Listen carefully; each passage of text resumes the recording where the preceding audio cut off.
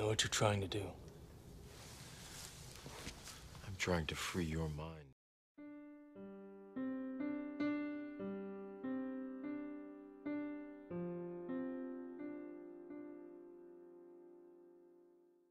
Item number SCP-1000. Object Class Keter. Special Containment Procedures. All media reports related to SCP-1000 will be examined for potential verifiability. All organizations and individuals investigating SCP-1000's existence are to be kept under surveillance by Mobile Task Force Zeta-1000 and discredited and administered amnestics. All physical signs of SCP-1000's existence must be retrieved and kept in Foundation custody, and replaced with decoy items as necessary. Alleged sightings of SCP-1000 will always be investigated by Mobile Task Force Zeta-1000, however trivial to claim. Absolutely no contact with wild or captive instances of SCP-1000 is allowed without prior approval by Director Jones. Any interaction between SCP-1000 and humans, including Foundation personnel, must be reported to Director Jones immediately. Description: SCP-1000 a nocturnal omnivorous ape classified in the Hominini branch, along with genera Pan and Homo. Adults range in size from 1.5 to 3 meters, or 5 to 10 feet in height, and weigh between 90 and 270 kilograms, 200 to 600 pounds. They have gray, brown, black, red, and occasionally white fur. They possess large eyes with good vision, a pronounced brow ridge, and a sagittal crest on the forehead similar to that of the gorilla, but present in both sexes. Their intelligence is on par with that of Pan troglodytes, the common chimpanzee. SCP-1000 evolved alongside Homo sapiens, existing contemporaneously with proto-humans and humans in large numbers until 10,000 to 15,000 years ago, when an extinction event eliminated all but 1 to 5% of their population. This event was triggered by SCP-1000 contracting an anomalous pseudo-disease classified as SCP-1000-F1. This disease is passed on at the genetic level and affects every present-day instance of SCP-1000. The majority of SCP-1000 instances are born immune to the effect. Those who are not born immune quickly die. The effect of SCP-1000-F1 is as follows. Any hominid, including humans, chimpanzees, bonobos, and non-immune instances of SCP-1000 that directly or indirectly observes any instance of SCP-1000 has a minimum 2% chance of being instantly killed through anomalous means via permanent cessation of brain function. This percentage is cumulative, and the longer a human views SCP-1000, the higher the chance of instantaneous death increases, at a rate of +1% chance per 20 minutes of viewing. This effect varies between individual members of SCP-1000 species, with some individuals carrying a death chance of 90%. The effect is also produced by dead individuals, though small fur samples do not exhibit the effect. Known means of preventing this effect are small-scale only and include: see attached documentation, Level 3 clearance required.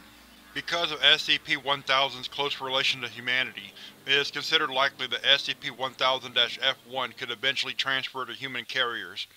Any instance of SCP-1000 finding its way to a major population center could constitute a Class end-of-the-world scenario with a minimum death toll of and possible extinction of humanity. Fortunately, SCP-1000 appears to instinctively avoid human contact. It is not currently feasible to exterminate SCP-1000 entirely. For more information, see attached documentation, Level 3 clearance required. The highest known population concentrations of SCP-1000 are at present located in the Pacific Northwest region of North America and the Himalayan mountain range in Asia. As of these populations remain extant. SCP-1000's presence and have also been documented within the past 5 years on every continent. All known significant populations of SCP-1000 located near human population centers have been eliminated. SCP-1000 came to the attention of the Foundation via contact by Dr. Franz in 14 with the Children of the Sun, who identified themselves as outcast members of the Serpent's Hand. This group has since been completely destroyed by the Foundation, due to their reluctance to surrender information about SCP-1000, SCP, and SCP, since reclassified as SCP-1000- and SCP-1000-. Remaining members have either joined the Foundation or have gone into hiding, presumably as members of the Serpent's Hand. Weapons, tools, and other unique pseudo-technological resources in possession of the organization have been classified as SCP-1000-001 through SCP-1000-. These resources have been made use of by the Foundation in multiple instances. For a full list, see Document 1000-3534-Y, Level 3 clearance required. Access to surviving ex-members of the Children of the Sun is restricted to personnel with clearance level 4/1000 unless given direct authorization for contact by Director Jones. Further information is available to personnel with clearance level 3/1000 or above. Personnel with clearance level 3/1000 or above are required to read Document Alpha-1596-1000. Addendum 1000-466-X. Update to Special Containment Procedures. As of SCP-1000, Special Containment Procedures no longer includes Procedure 516-Lumina. Indicates that SCP-1000 may be developing a resistance to the sonic element. Will not develop further so that Procedure 516-Lumina can still be used in emergency situations. Investigation into alternate means of reliably keeping SCP-1000 away from human population centers is underway. Whether SCP-1000 resistance to Procedure 516-Lumina was calculated, and as such may be assigned to SCP-1000 or coincidental, by chance of natural species variation, is not known at this time. Level 3 clearance required. Document Alpha-1596-1000. Missive from Director Jones. You've probably heard the rumors before now. Everyone without the clearance level to know better wants to get their dig in. Did you hear Sasquatch is a SCP? Are we going to capture and contain Batboy next? Yes, Bigfoot is SCP-1000. I'm sure you've snickered. Don't worry, contrary to rumors, we don't actually assign you to Keter duty for finding something humorous. You think Bigfoot is funny because we want you to think Bigfoot is funny. We've bankrolled Hollywood comedies and farcical documentaries, paid off men in gorilla suits, perpetrated hoaxes with bear prints and goat fur, bribed and brainwashed cartoonists to get especially silly depictions on children's television. Even the term Bigfoot comes from us, planted in the media in 1958, a term people would find even harder to take seriously than Sasquatch. Why? We'll get to that. The information in the article that you've already read isn't entirely true. There are 2 direct lies and plenty of lies of omission. There is no such thing as the anomalous pseudo-disease referred to as SCP-1000-F1. SCP-1000 do not possess a magical death aura. In fact, SCP-1000 do not directly exhibit any anomalous effect whatsoever. We also lied about SCP-1000's intelligence level. SCP-1000 aren't chimp-level smart. They are smarter, to be precise. They are exactly as smart as us. That brings us to the lies of omission. That's what this letter is for. The lies come from me, so I figure the truth should come from me as well. This is a story we got from the Children of the Sun who defected to us. It's a story we didn't believe, refused to believe at first.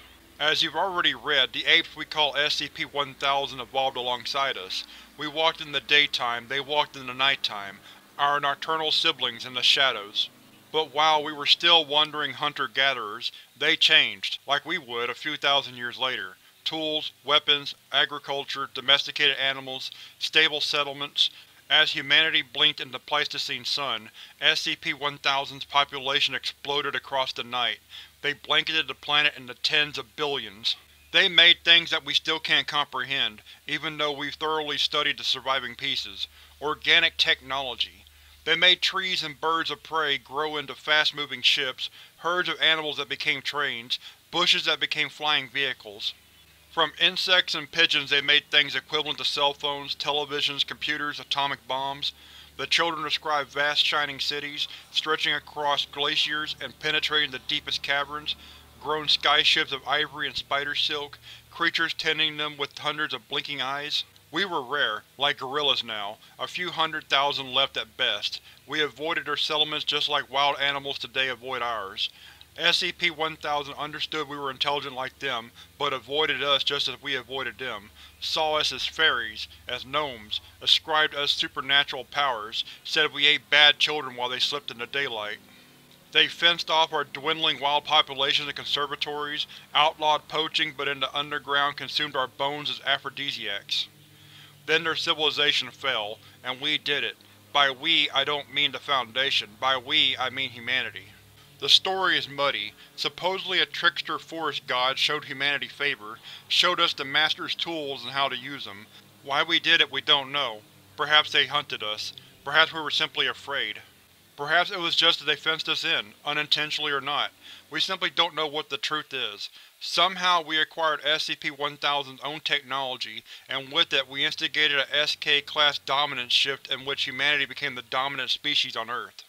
We wiped out 70% of SCP-1000's population in a single day. The Day of Flowers, the children called it. Supposedly every flower bloomed that day, while our enemies died in their sleep.